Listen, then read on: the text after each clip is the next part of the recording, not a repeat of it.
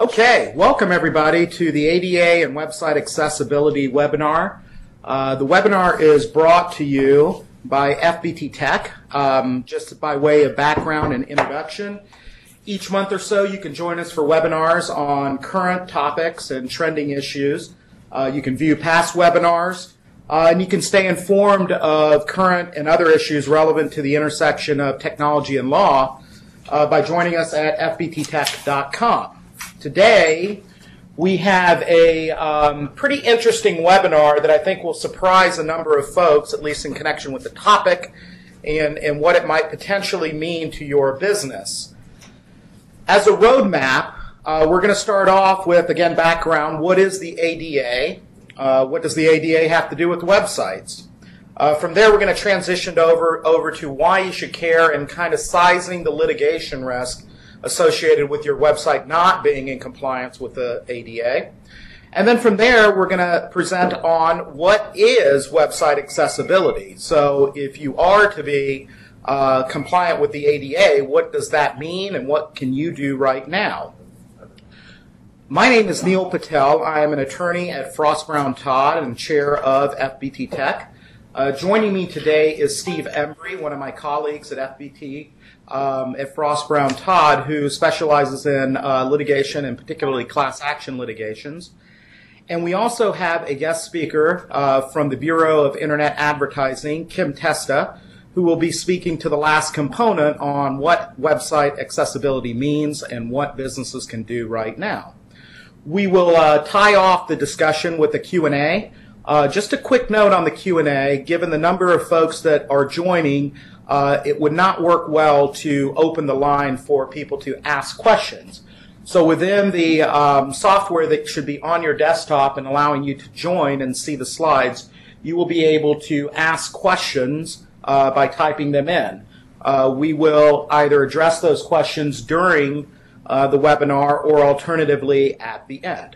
So please do send in your questions. I think that a lot of lively, let's say, discussion can occur through engagement and questions. So with that, let's kick it off on the background. The Americans with Disabilities Act. We all think about this law in the context of physical locations. The law itself simply says, and there are a number of other things, but as it applies to our discussion today, that no individual shall be discriminated against on the basis of disability in the full enjoyment of the goods, services, facilities, privileges, advantages, or accommodations of any place of public accommodation. Now, I've highlighted the last part of that, any place of public accommodation. Again, we think about this in the context of brick and mortar locations, and that's traditionally where the enforcement activity has occurred. So we think about wheelchair accessible ramps that allow people to access retail locations, ATM machines incorporating Braille and other technology. That's kind of the context that we've kind of grown up with when thinking about the ADA. But as society and as we have progressed from a technology standpoint, we have become more and more reliant on technology, more and more reliant on digital interactions. And the obvious questions have come up as to whether websites must also comply with the ADA. The way this boils down from a legal analysis perspective is on the highlighted point, which is our websites places of public accommodation. If we look at the language of the ADA provides roughly 12 categories of what it describes as places of public accommodation. I've included this Uber list in here, left out some parts of it, but just to give you an idea, if you look at this list, it clearly seems to exclude websites. Or maybe stated another way, it certainly doesn't reference websites. So if we're just looking at the ADA's definition of places of public accommodation, there is, at best, an open question. It's certainly not something that clearly references websites. All of the cited examples in the definition of places of public accommodation seem to be examples that point to brick and mortar establishments. So it's not just that websites are not referenced. It seems that all of the examples that are referenced also reflect brick and mortar places. And if we want the proverbial smoking gun, we can look and see that, well, the ADA was passed in 1990. The first website was launched in August of 1991. So there's an obvious question as to whether the law covered something that didn't exist at the time. As a little treat, I decided to throw in for you an image of the very first website. So the World Wide Web, and the listing there is actually a screen grab of the very first website that was launched in August of 1991. I put the source there. You can go and peruse that on your own. But the point here is that obviously the ADA didn't contemplate websites. And certainly if it contemplated some form of electronic or digital communication platforms, it certainly did not envision websites of the type that we have today. And so a fair question exists as to whether the ADA in fact covers websites in the first place. Now that said, there's always the other side to this. And the other side is that the committee report to the ADA clearly notes that the committee intends that the type of accommodations, services provided to individuals with disabilities should keep pace with the rapidly changing technology of the time. So there was an intent on the part of the drafters to ensure that the ADA would keep pace with advances in technology. From a technical standpoint, the ADA also prohibits discrimination by covered entities, not by the places that are providing the accommodation. And it's in the enjoyment of the public place, not at. And so if you just kind of parse through the language, there are plenty of arguments that can point the other way, notwithstanding the fact that websites aren't listed in the 12 categories, that point to saying that, you know what, the ADA should be more broadly construed. And then there's kind of the practical. Would confining the application of the ADA to physical locations even work? Think about a insurance salesman who happens to go door to door. What is offered by the insurance company in that instance, if we're only focused on physical locations, would potentially not be covered by the ADA. But the same policies that might be sold through a brick and mortar location for that insurance company would presumably fall within the parameters of the ADA. Confining the ADA strictly to physical locations tends to, I guess, fall apart when we think about examples like that. The arguments just aren't as persuasive.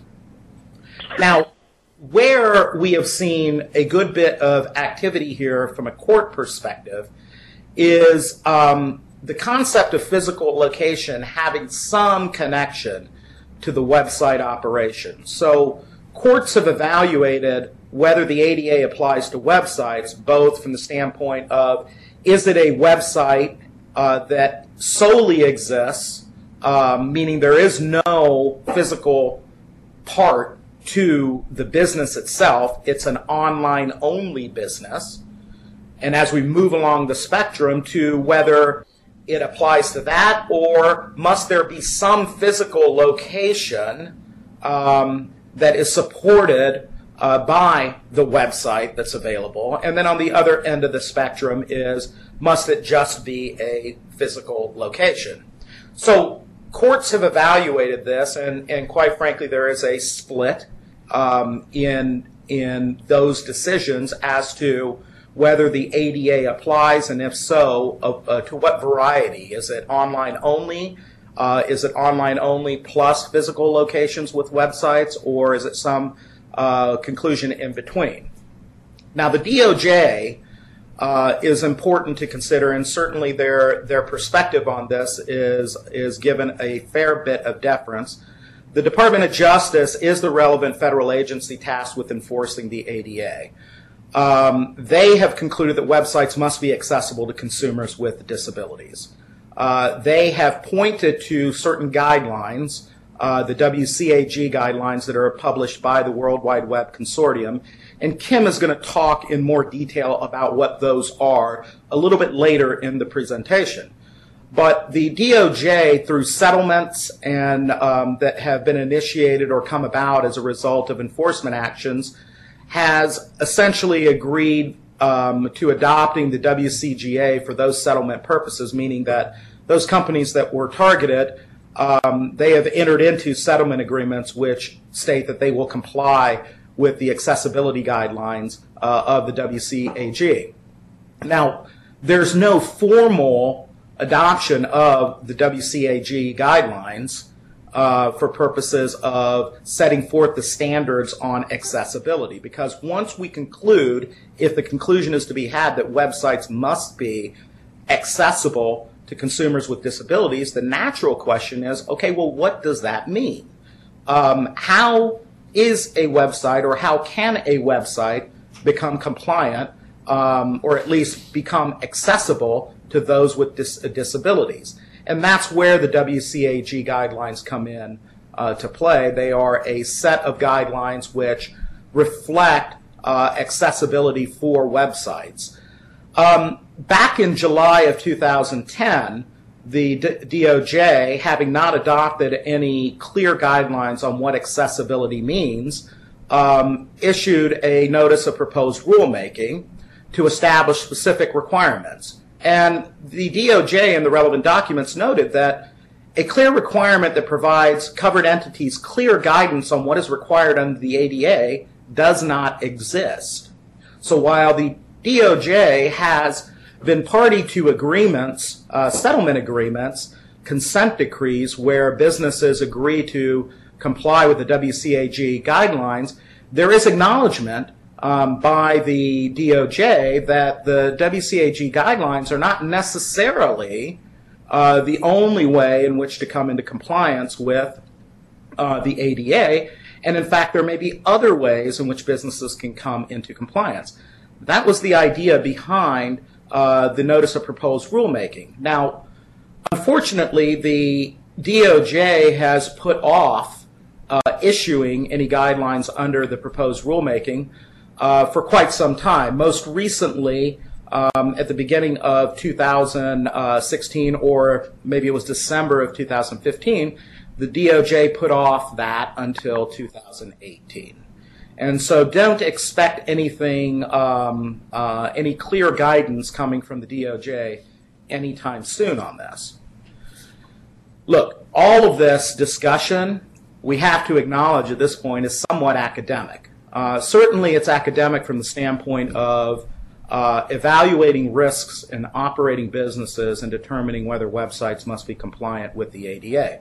Because the reality of it is each of the brands that are listed on this site have been targeted, have been sued, or have been issued cease and desist letters. Actually, I think all of these entities have been sued in class actions or individual actions where the claim by the plaintiffs is that their sites do not comply with the ADA.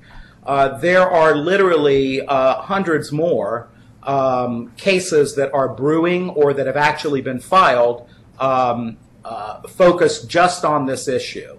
So the reason why I say it's academic is that at the end of the day, whether the ADA technically applies to websites or not is something that's going to be finally determined at some point. But in the interim, businesses are facing risk. At a minimum, the risk is having to deal with defense costs associated with lawsuits being filed. In addition, cease and desist letters have been issued throughout 2015 and continue into 2016 by a number of plaintiffs' class action attorneys So either you may have received it as part of your business. We certainly have had clients that have received cease and desist letters essentially stating that their websites are not in compliance with the ADA and that they must comply with the WCAG guidelines, and demanding essentially or proposing a settlement to resolve all of the issues. Of course, without identifying any individual that has specifically been harmed, the request is that settlement agreements be entered along with a number of conditions, including compliance with the WCAG, regular audits and reports, and things of that sort.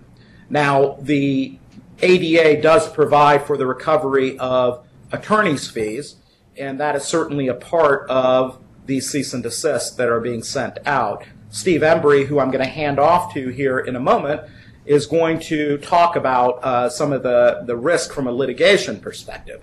But let me summarize where we are and where businesses are. The ADA is silent on its application to websites. There are no applicable or final DOJ regulations which set forth what website accessibility means. Circuit courts are split on whether the ADA applies to websites, and even those courts that have concluded that the ADA does apply to websites have not identified any specific accessibility requirements that are required under law. So essentially, as a business, you're left trying to make sense of all of this and figure out, well, gee, if I want to operate a website and I really don't want to be open to litigation, putting aside the fact that it's not been finally determined whether the ADA applies to websites, but if you're a business, you want to know how best to avoid risk. Unfortunately, at this point, there are few options to avoiding risk. One risk, of course, is to come into compliance with the WCAG guidelines, or excuse me, one approach is to come into compliance with the WCAG guidelines. And there may be some other approaches, but at the end of the day, none of these are going to necessarily be conclusive in pulling away the risk that might exist. With that, I am going to hand it off to Steve Embry to talk about the litigation risk.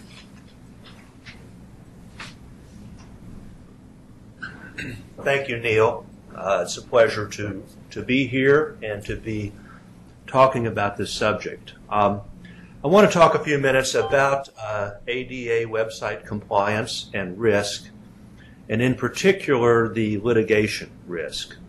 Because what you may want to do about this problem will depend in large part on how you assess the risk of claims and lawsuits against you. In talking about this, it's important to reiterate a few of the things Neal said, but to put them in a little bit different context, a litigation context. Again, by way of background, the Americans with Disabilities Act was passed in 1990, and it was designed to ensure that those with certain physical or mental challenges would not be discriminated against in places of public accommodation. Mainly, it ensures that those with physical challenges can have access to those places, and that those who provide places of public accommodation do provide reasonable means of access. By way of background and context, I like to think of things in terms of who was president. In 1990, when the act was passed, George Bush was president, only it was George H. Bush. So that gives you an idea of how long ago that was. The act, of course, was passed well before the internet and website usage became as ubiquitous as it is now, and was mainly directed toward brick and mortar facilities. But like a lot of things, the law has not caught up with the technology. So there exists this awkward mismatch between a 1990 law and today's internet use, and there are a lot of questions for which there are unfortunately not very clear answers. And where there are not very clear answers, the legal risk becomes magnified. So again, the first question in any litigation will be, are websites places of public accommodation that must comply with the ADA requirements or not? The ADA is silent. It does list categories that Neal mentioned that are places of public accommodation, and of course the internet is not mentioned. So what's the answer from a legal perspective to this question? Well, some courts say yes, a website is a place of public accommodation.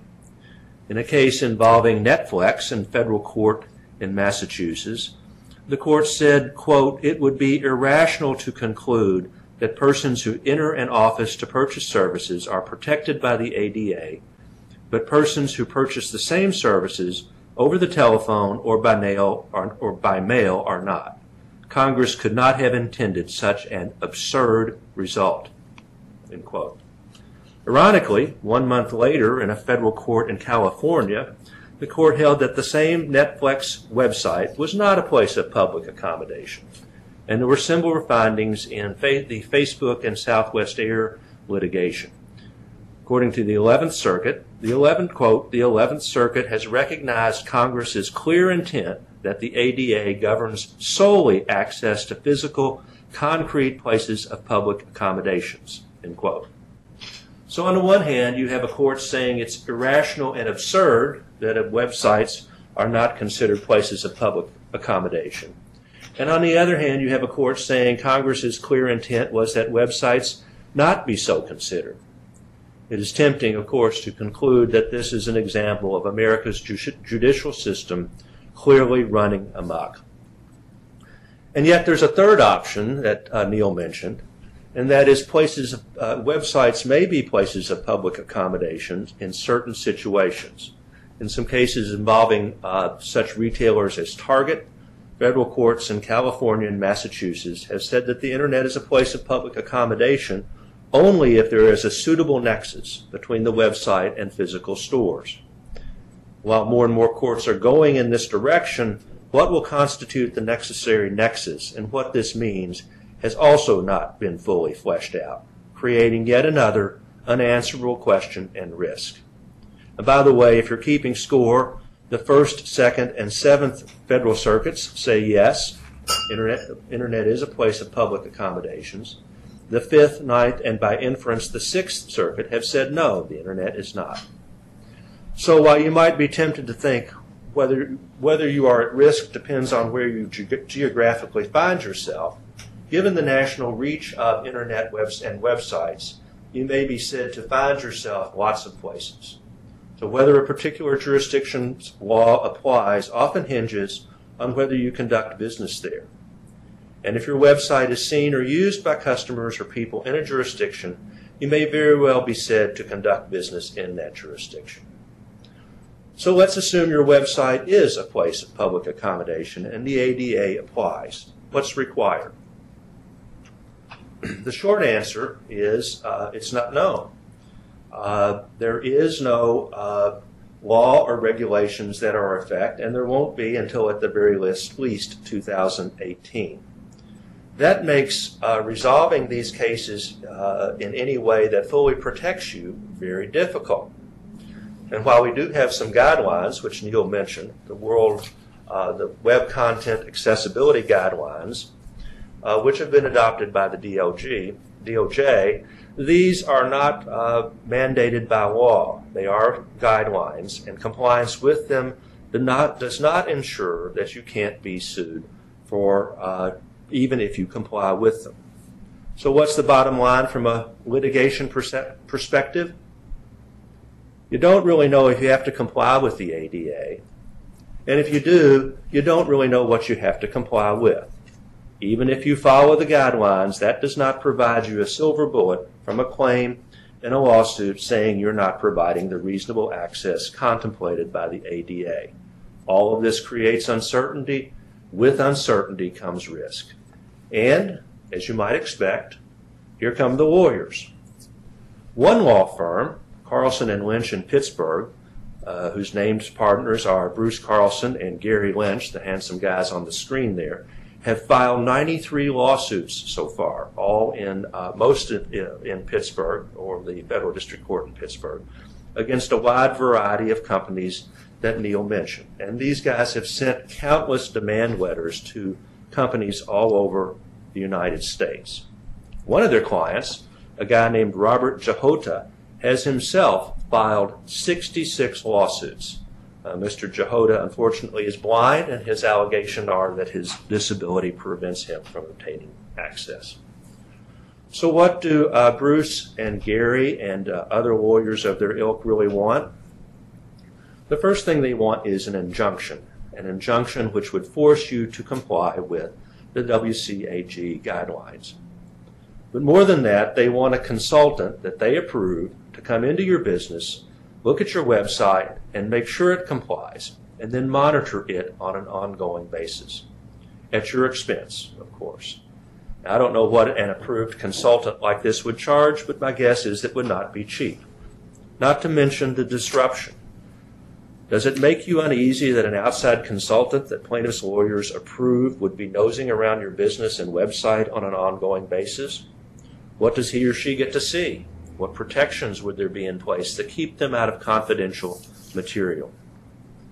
What else do Gary and Bruce want?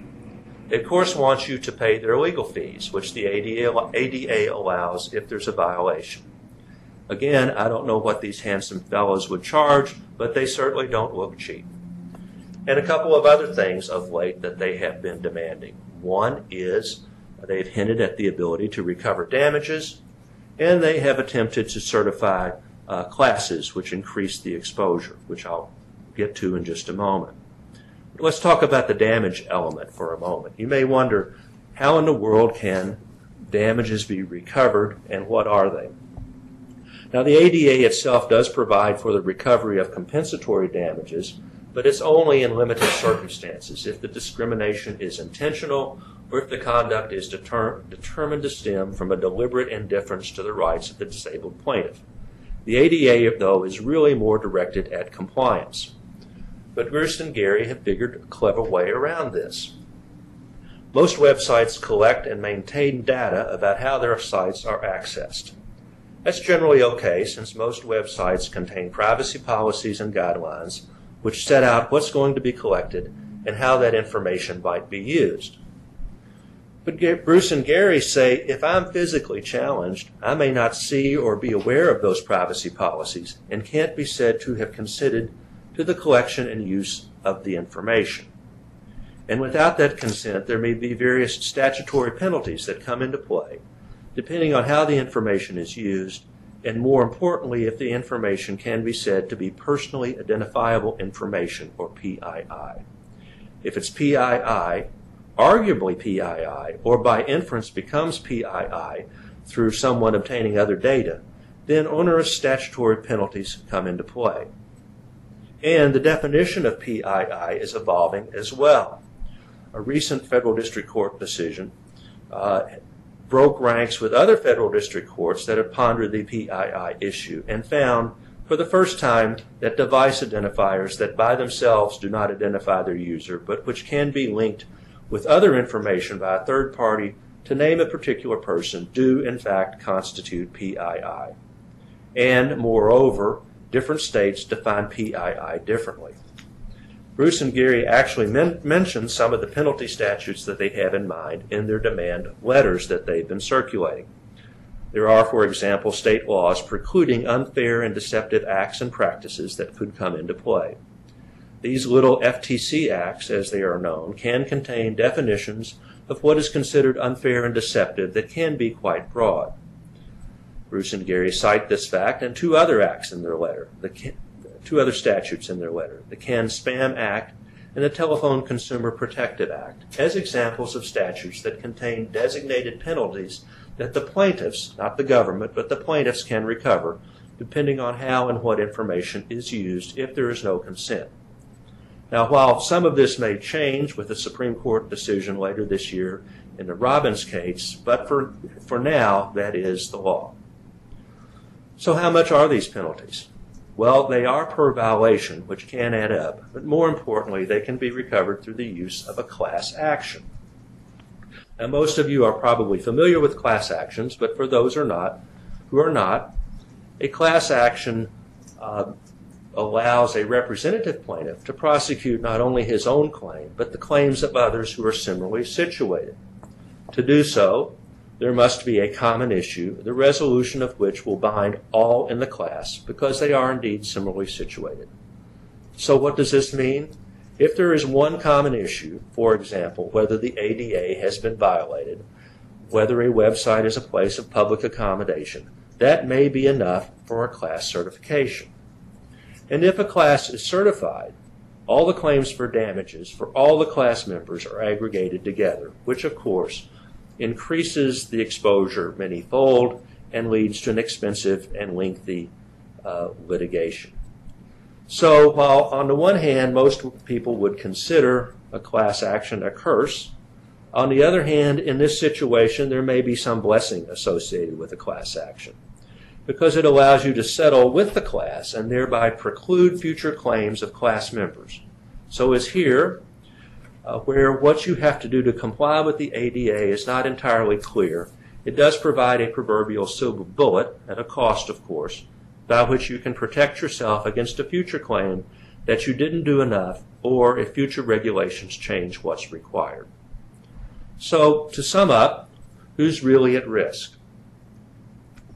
Clearly there's some risk to anyone with a public website, as one of the Netflix cases demonstrates. And given the national reach of the internet, where you are may not protect you. Secondly, anyone with a brick and mortar facility that also operates a website to which there may be some sort of nexus. For example, you can order goods through the internet, through the website, and then pick them up at the store, are also at risk and probably at higher risk. Third, if you collect or use or share information and data gleaned from the website, your risk increases. And finally, if you collect, use, or share personally identifiable information, your risk is higher still. And again, keep in mind that what constitutes personally identifiable information is evolving, subject to interpretation, and defined differently under different states' law. But how you deal with all these potential claims and what you can do proactively depends in part on where you fall on the risk matrix and how risk tolerant you are. So let's turn next to what you can do now to help your position and either forestall litigation or be better positioned if it comes. I'd like to turn it back to Neal and to Kim to walk through some of these challenging issues. Thank you. Thank you, Steve. So we're going to turn over to Kim Testa, who is at the Bureau of Internet is at the BOIA, and she's going to cover off, as I mentioned before, what website accessibility means and what you can do in order to bring your site in compliance with the ADA. There were a couple of questions that were presented, and I think it probably makes sense for me to quickly cover this off. The first question was, does it make a difference if your website is informational versus e-commerce? The answer to that is the answer that most lawyers like to provide, well, it depends. As a bright line, no, it does not make a difference. The question is whether the content or the purpose of the site, regardless, are such that they are necessary to enjoy or capture the full benefit of the goods and services that are provided by that given entity. So there certainly would be instances where informational sites provide a level of information that enhances the enjoyment, provides advantages to doing business with a particular company that if the disabled did not have access to would certainly be to their disadvantage. So the short answer is a bright line no. Informational versus e-commerce, that is not something that that is a singular factor. The second question was, given the nature or given the DOJ's position, is it really unsettled? And I think the question here is, it really unsettled as to whether the ADA applies to websites? And essentially, to take that position seems more than risky. Would probably agree with this. You know, whether it's settled is a matter of whether the law actually requires it, and notwithstanding the DOJ's position, there certainly are arguments that the ADA does not apply to websites, or at least certain types of websites, and that the DOJ's position on this is beyond the scope. So certainly there are those arguments. But from a practical perspective, and as I had mentioned earlier, it's somewhat academic at this point. The DOJ is certainly of the opinion that websites must be in compliance with the ADA, and plaintiffs' class action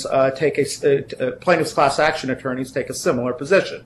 So if the goal here is obviously to comply with the law, but more importantly, avoid risk, this is one area in which businesses would be well served to pay attention. With that, I'm going to hand it off to Kim Testa, and she will cover website accessibility and what businesses can do right now. Hi, thank you, everybody. Neal and Steve, great introduction, a lot of really good information here. My name is Kim Testa. I'm the Executive Vice President here at the Bureau of Internet Accessibility. And Neal, I just need to have control of the screen. Here we go. There we go. You've got it. I've got it right now. Okay, so you have all of this great information that Neal and Steve just presented on the legal side. So I'm going to augment to that. What is website accessibility? Well, it literally is that whatever you're presenting online, that everybody, not dependent upon their abilities, should be allowed to access your information. So that means that everybody should have inclusive practice of removing any barriers within your website that would stop or prevent anybody using assistive technologies to get to the information, to make the purchases, to social media, to reading the newspaper. It's just everybody today depends on the web, whether it's on your phone, tablet, desktop. Everybody uses it as a form of communication, information, knowledge, courses, etc. It's not what it was in 1991 when it first came out. The technology has grown immensely. And with the technology that is growing, the assistive technology, such as the screen readers, special keyboards, visual mice, people that can't use a mouse, they would have to use a keyboard only. There's an immense amount of incredible technologies out there that will allow you or allow anybody with a disability to be able to access the web and enjoy it like the rest of us that are sighted, that can use a keyboard, and don't have cognitive problems. Okay, so to stay in line with that. So with website accessibility, what is it about the website that needs to be accessible? Well, bottom line, it's the code.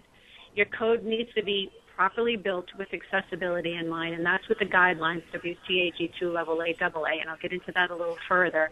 But there's a functional side of it, too. Can someone that's using that assistive technology, can they access that entire site? As I mentioned, can they enjoy everything that you're presenting to the public? To fill out forms, images with meaningful text. Can I make a purchase? Can I get from your logo to, if you're an e-commerce site, from your logo to your product, to choose my product, to the product detail page, make a purchase. All of these forms and all of these functionalities need to be accessible.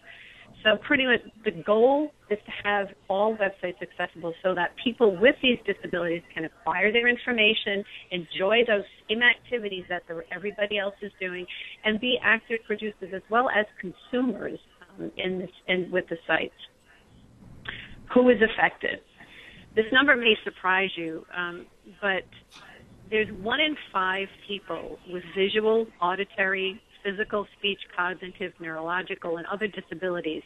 1 in 5 people in the U.S., that's a lot of individuals that are being excluded from being able to use the web with their assistive technologies. The assistive technologies that they use are comprised of screen readers, braille displays, and even devices. There's some really cool technology out there that allows eye movement to entirely replace a keyboard and a mouse usage.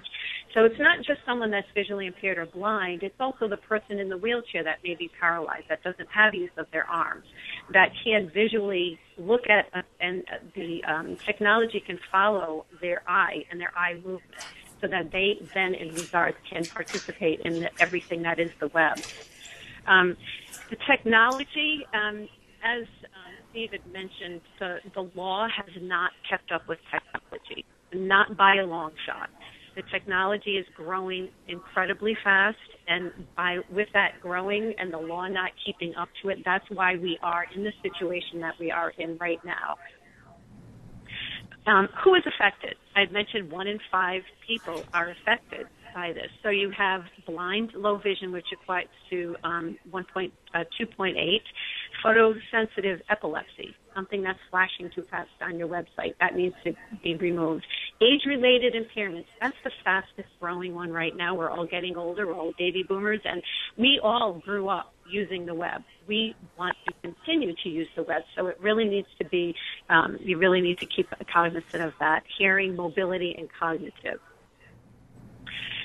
There's a whole business side to website accessibility. So 1 in 5, that equates to approximately 55 million individuals, 1 billion globally, living with disabilities that may use assistive technologies to access the web. This group of individuals in the U.S. alone have a discretionary spending power of $220 billion. If you are a company that are looking to acquire a new marketing, a new group to market to, or a new audience, that's an enormous marketing. So if you have a website that is accessible, you're going to be able to attract a new market, a literally untapped market right now. It's also estimated that the size of this disability community is equal to that of the U.S. Hispanic market. So that kind of gives you a perspective of this entire market that is literally being ignored. Now, there's also a positive side to this. As your website becomes more and more accessible, your SEO rankings are going to be going up. Google, any of these search engines, they're like readers. They address your website like a reader. So this has got a very positive side to it as well. You know, and the other thing is, and we've heard this over and over again by a few companies, that when your website is not accessible, the consumers with disabilities will go away, and with them, they will take their family and friends, because they will talk and they will tell others that, you know, I couldn't go buy my Christmas presents because here, I couldn't register for class here, I couldn't get to read the local news here. And it's just, and as Neal and Steve, it is right now looked at as a legal requirement. Oh, that's timed out here. Did I go back so far? No, okay. So the guidelines that are put forth by the World Wide Web Consortium Group are called WCAG2, and they're in version 2, which they are trying to keep ahead of and keep up with the technology. So these guidelines are the guidelines that are used around the globe. Every other country adheres to these as well. So these guidelines, it's a series of measurable web guidelines that are separated in 4 principles: perceivable, operable, understandable, and robust. So the first one, perceivable, that's anything that is available on your website through sight, hearing, or touch. For example, images need alternative text or non-text content. If you have with links need to have a proper labeling in front of them. Captions and other alternatives for any other media that you have. If you have any videos on your website, they need to include closed captioning. And content can be presented in so many different ways, and that content is easier to see and hear. Operable. User interface and navigation has to be operable. So, for example, this would address keyboard use only, tabbing through a website. Using my keyboard, can I get and navigate through your entire website? Can I get to the information? This one right here, content does not cause seizures. If you have something that's flashing really, I think it's, I forget how many things per second, it can cause a seizure. This is included in the guidelines. Understandable. Has to be user-friendly and easy to comprehend. Now, this is something that, yes, it is part of the guidelines, and it is for individuals with disabilities. However, if your website follows these guidelines and is more user-friendly to comprehend and understand, absolutely you will be getting more people, the sighted people and the individuals with do not have disabilities, they will get through your website, and it functions much better. Robust.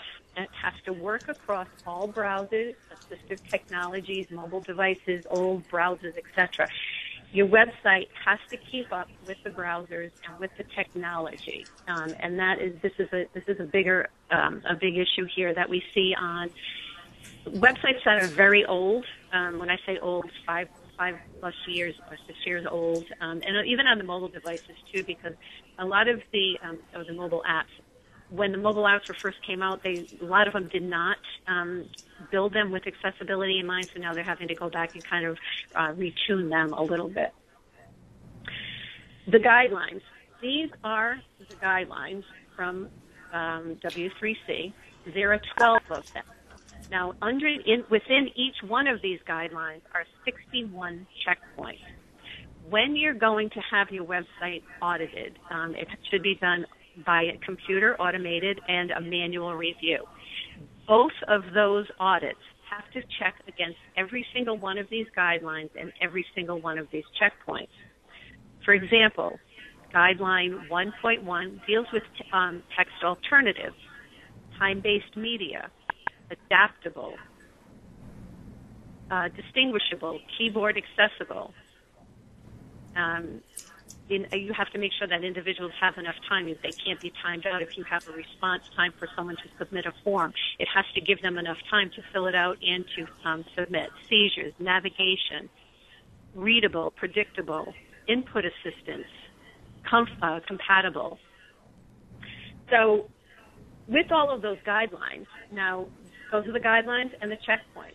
And those guidelines and checkpoints, once a website is built, that will give someone that's coming to the website with assistive technology the ability to go in and read and get through everything on your website.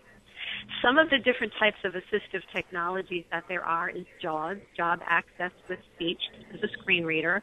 NVDA, Non-Visual Desktop Access. This is a free one. This one is put out by Freedom Scientific, and it is a software download. NVDA, I believe, is this is a free one, and that's a screen reader as well. Windows Eyes Professional, another good one, and of course Dragon Naturally Speaking, that is for someone with hearing problems.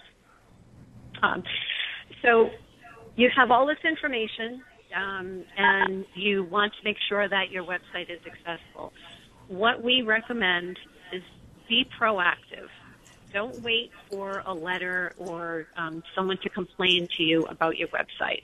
If you take the proactive stance, you'll be way ahead of the ball game. You also won't be having it crammed down your throat, where you can actually take the time.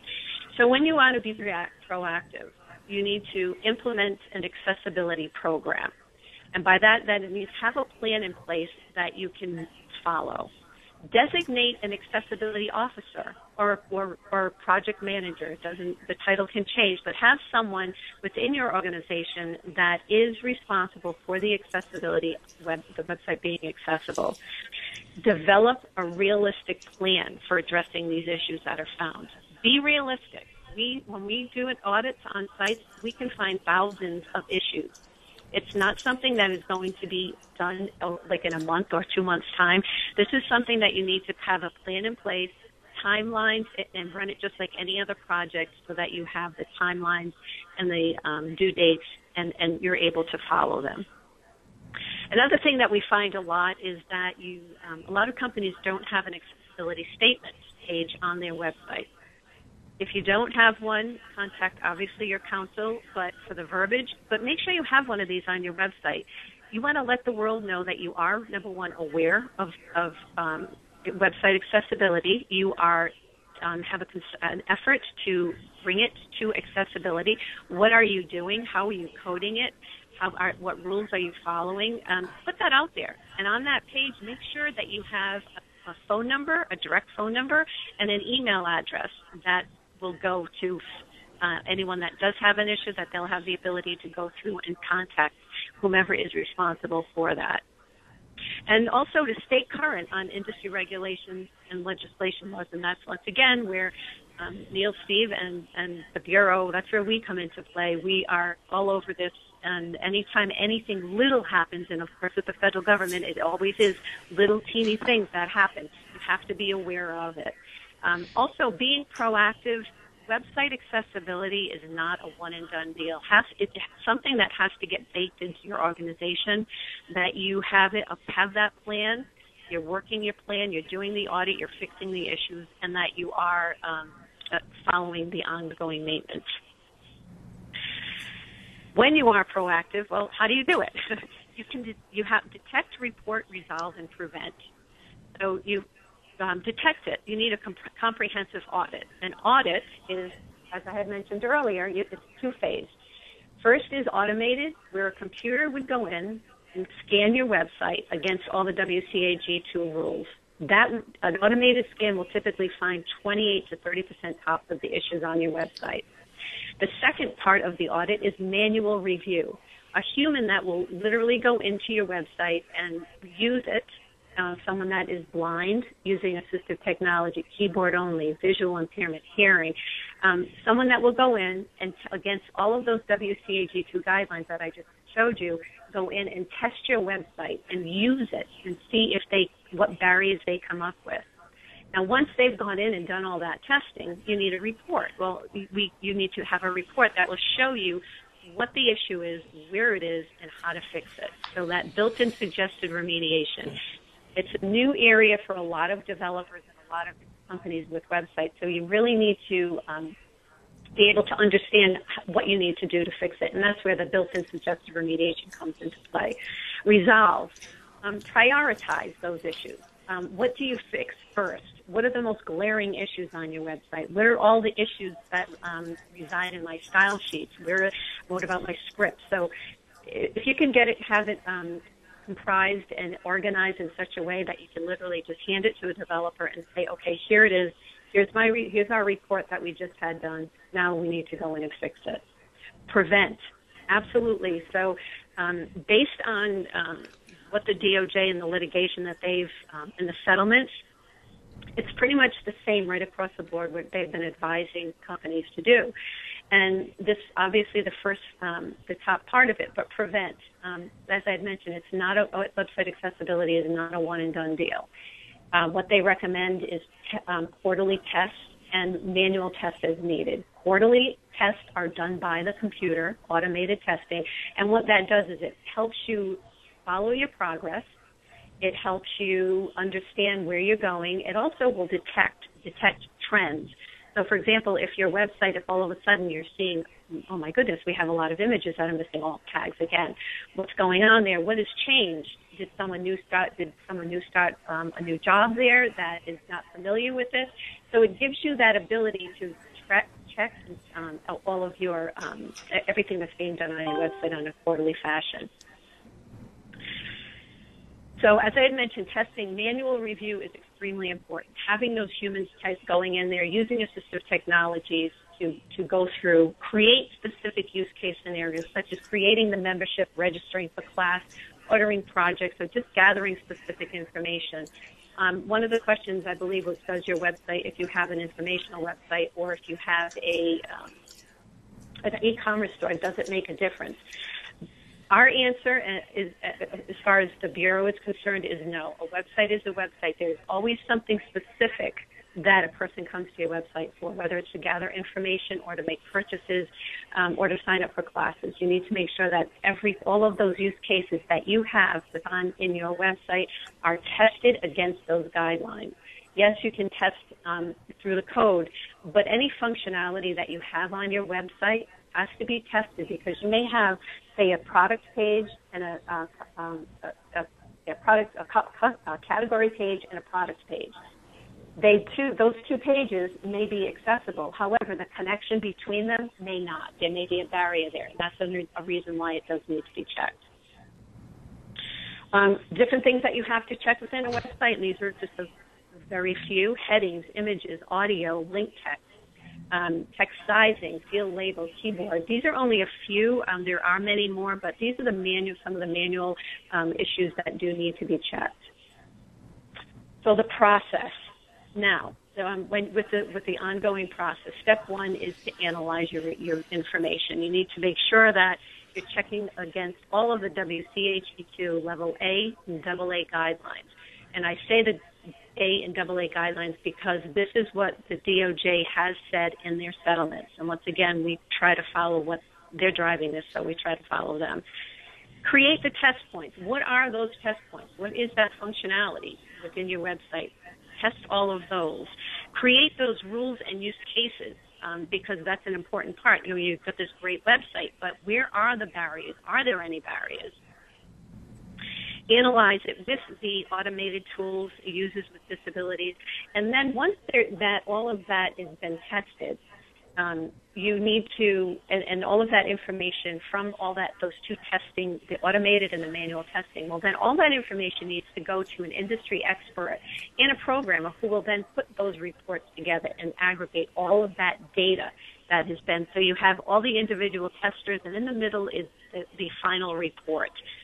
So you have a programmer, you may have an industry expert, someone keyboard only, NVDA, JAWS, etc. So we go through and we have to put it all of that information together. And then that all needs to be comprised in a report that is prioritized and easy to understand and tell you where to start. And that's with all the remediation techniques are added by these accessibility experts and programmers, so that you literally, your programmers can, or the company that may be taking care of your website has the ability to go in and address any issues that are found. And once again, that final report will come out for you to hand that off to whomever is responsible for going in and doing that. Now, you've gone all through all the testing, and you've identified, what needs to be fixed and how to fix it. Well, you also need to make sure that you have a team in place who is going to implement the web fixes. Does that team or individual, do they need training? Do they know how to use JAWS? Do they know what the best practices are for coding? So you need to make sure that you empower. And we do this. We like to make sure that your organization is empowered once we're done, that you have the ability to take your website and maintain it yourself. That I would advise that. Get your team trained. Make sure they know the best practices. Let them learn, even if they are not someone that is blind or visually impaired. Have them trained, say, on JAWS, so that as you create new web pages, and as you start to create new areas within your website, or if you find maybe an area that's not working properly, you have the ability then to go in and test it yourself. If you're having issues, yes, then a consultant would come in and set up a user web-based review for you. Step 4, definitely schedule the frequency of automated. However you do this, that's your ongoing maintenance. As I mentioned earlier, it's not a one-and-done deal. You have to make sure this is something that's baked in, and you understand what needs to be done from the point of finding the issues, addressing the issues, and ongoing maintenance. And then, of course, I had mentioned the training. Training is very important for anybody that is coding or anybody that has anything to do with maintaining websites. The more knowledge, obviously, the more power you have over following all of this. And with that, I'm going to turn it back over to Neal. Thank you, Kim. Very informative. So we have a couple of questions that are somewhat related, and I would encourage anyone who is still on the phone or on the webinar to ask any questions that they may have. I realize we're a minute past the hour, so we'll try to get through this quickly. The first question is it safe to assume that a standard website platform such as WordPress is properly coding for ADA accessibility? And I'm gonna ask for Kim's thoughts on this, but my initial reaction is no. It's not safe to assume that readily available website platforms, whether it's WordPress or others, are ADA compliant. And I think that it requires some level of investigation with that particular provider to determine what that means. And I would also add that the coding for the website itself may be ADA compliant, but that doesn't necessarily mean that the content that you display when you build that website and how you display that content will necessarily be available to the disabled. So with that, I'll hand it off to Kim for her thoughts on that. Yeah, you're absolutely correct in that. WordPress does a wonderful job of their base, but once that base is taken and created and a website is created from it, that's where we see things happening. That's where we see the disconnect. And it also has the content as well, as you mentioned. But yes, it does. It's just because their templates and their open source is great. But once it's built out, that's when we see things happening. This is Steve Embry. I would also add to that it's a worthwhile exercise to check your contracts that you may have with web developers and see what is included and what may be excluded from their obligations. Many of the vendors and developers have a way of excluding things that sometimes you might think are not excluded. So it's a worthwhile exercise to check those agreements. And certainly if you're any of our web developer clients, probably make sure that they are excluded to the extent that you are providing work that's compliant with the ADA. A related question to WordPress was on YouTube videos.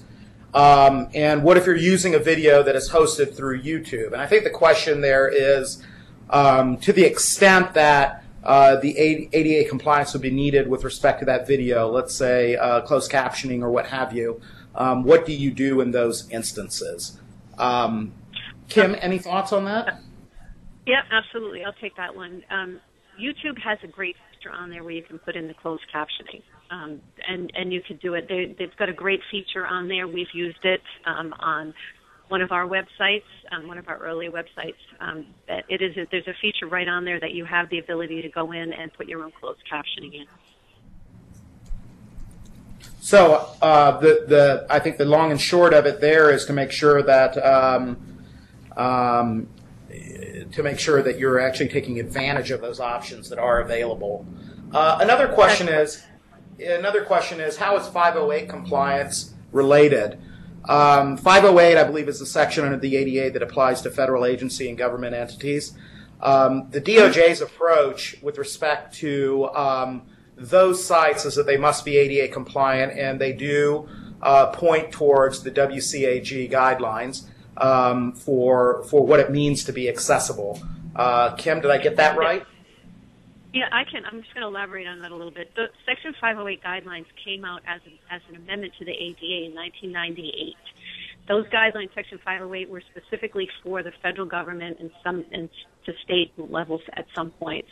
The federal government at some point decided it filtered down to vendors where they expected their vendors, whoever supplying anything for the federal government, was compliant to Section 508.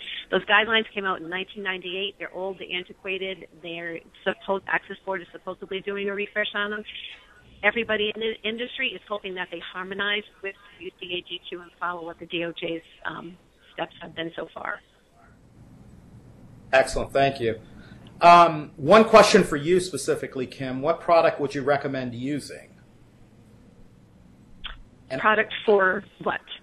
Good question. My sense of the question is maybe as a auditing software, what product might you recommend using? Hopefully the person who asked the question can provide a follow-up if that's not it.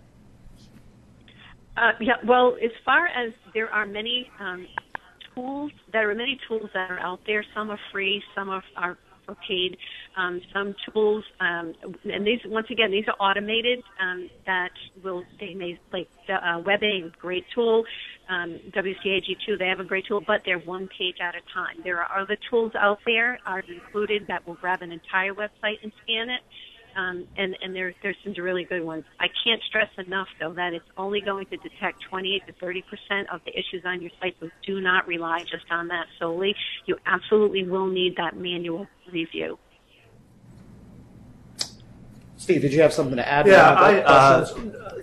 Previously there was a question, and I think it was something along the lines of, isn't it a foregone conclusion that the ADA does apply to websites? And I guess, and I think Neal's answer was it depends, which is certainly true. But the bottom line is that there are several circuits, federal district courts, federal courts of appeals that have said it does not, and certain courts of appeals that says it does. And often in those instances, the U.S. Supreme Court will look at the conflict and take a case to decide it. Now, 2 weeks ago, we had a Supreme Court that, by a vote of 5-4, was very pro-business. Now we have a Supreme Court that, may be 4-4, and an unknown future as to who the next appointee. My point of that is that, once you become involved in one of these lawsuits, you have to evaluate the cost of resolving the case and complying with what needs to be complied with the risk. And in some instances, given your business and type of risk that you have, you may indeed conclude that it's worth trying to take one of these cases and trying to litigate it and win it. On the other hand, you may not. So it's all of these sort of litigation resolution issues are case dependent, and in some cases you fight, and in some cases you don't. And I'd also say in terms of pre-suit activity, what you might do now, keep in mind that what the ADA requires is reasonable access, and what may be reasonable for a multinational retailer like Target may not necessarily be reasonable for the locally owned neighborhood bar around the corner. So there's a lot of individual issues and questions that have to be considered in this arena. And I urge you, if you have questions, to really seek out good, sound legal and technical advice. So if I may just interject go ahead, Kim. one thing, I just interject one thing, and I'm sure a lot of your clients have this question. Well, what does it cost? And a cost on here, and it is strictly dependent upon the complexity of a website. Someone that has a very complex website, such as a college or higher ed, online courses, e-commerce sites, there are more man hours that are needed to go in and identify those issues as opposed to just a marketing site. So please keep that in mind when you're out there interviewing your vendors. It is literally based on complexity of website. Thank you, Kim. So a couple more questions here for those that want to stay on. One question is, who has responsibility to maintain website accessibility if a third party develops and hosts its own platform? So this would be a scenario in which a third party develops and hosts a company's platform, is how I'm reading this question. The first response to that would be certainly that the company that's offering the website will be the one that's targeted to the extent that there's going to be any activity. It's the one with the brand associated with the website. Now, from putting aside whether we're dealing with or outside of the context of dealing with federal government websites or state government websites, I think the answer here largely focuses on what do the contracts provide between the website operator developer and the individual company for whom the website was built. What you'll oftentimes see in website development deals is no reference to ADA compliance. In fact, in most instances, the references to specific laws are oftentimes confined to a general rep and warranty by both sides that each will comply with all applicable federal, state, and local laws. So there's a bit of ambiguity there, of course, as to what that means in this context.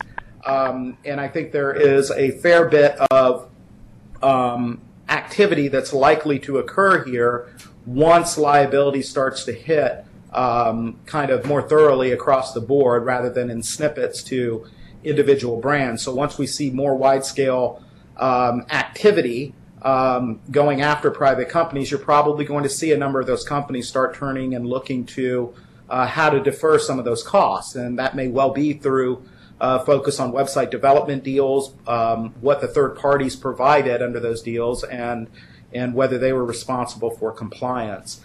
Kim, do you have any thoughts on that one? Yeah. Yeah, absolutely. When we're auditing websites, there's a third-party software that a company is using. For example, it may be credit card payment, it may be online course or something. We audit your website. Your website, we will do those use cases. Within those use cases, some of them will take us to that third-party software that you are using. And when we get to that point, when we find barriers within there, we will report them back to you. But you, the website owner, will not have access to that code. It is the responsibility of that third-party vendor to find you that software. They have to go in and fix their own code because you, website owner, do not have access to that. Excellent point. Excellent point. Another question here is and this is one that we hear certainly from some of our clients, which is, what do you do if you really have allocated a budget to dealing with the upgrades and the modifications that may be needed to bring your site in compliance with the WCAG guidelines or to take other steps to bring it in compliance with the ADA. Whether that's lack of budget on a yearly basis or lack of a budget period, I think that, and I'm going to hand it over to Kim because she receives from our earlier discussion, I know that she receives this question quite a bit. I think that largely it's planning for it. If you're in that scenario where nothing immediate can really be done from a practical perspective, I would first say that actually some things can be done with little to no cost, such as implementing a website accessibility policy and taking certain other nominal steps. But I think then it's also building into, and this is step 2, building into your future planning certain upgrades, certain modifications that you are locking into making as time goes on. Kim, any thoughts on that one? Absolutely. With this too, and this is always a tough one, for smaller organizations, you can start with the free tools that are out there and check your website based on a computer. Check your website. The larger the company, the more visible you are and the more of a target you are. As far as budgeting it in, yes, you can go all in, all at once. You can break it down into segments. Just make sure, and this is how we recommend, you have that accessibility statement page up. You let them know what you're doing. You are a small organization. We are working towards being compliant. We're checking images. I mean, you can just put whatever you want up there, but just do something. Don't not do anything. There are free tools out there that can assist you. There are consultants, and us as one. We can go to your website and find the 5 top pages, your home page, and maybe a submit form that will absolutely need to be manually reviewed. And we can break it down in such a way that it's more digestible. And then, of course, the larger companies, I can't recommend enough just a full-blown audit and really go for everything. Thank you. So we'll take one more question here, and I'll read off. What audiences does this apply to? B2C, B2B, internal employees, all? From my perspective, the answer is all. Certainly B2C and B2B. The internal employees, of course, the ADA does apply to employer-employee relationships. Kim, have you had any experience in dealing with kind of intranet sites that are available to employees only, and how those are dealt with under the ADA? Those are the same thing. It's the intranet. By you not having an intranet that is accessible to everyone, you are preventing people from being employed or people from doing their job. That's discrimination. So it does apply to everything. Excellent. Right now, the big focus is on the public side, but for all the larger companies out there that are listening, it applies to anything digital, all digital media. Great. Well, it's time to, we've gone a good 15 minutes, 16 minutes after the time, and so I'm going to end this webinar. If you had questions that weren't answered, please do follow up with us. We'll make every effort to follow up with you as well. Otherwise, thank you for joining us. Kim, I want to thank you for participating. Very good information, and and that information is very much appreciated. Steve, thank you for joining, and until next time, thank you very much, everyone. Have a great day. Bye.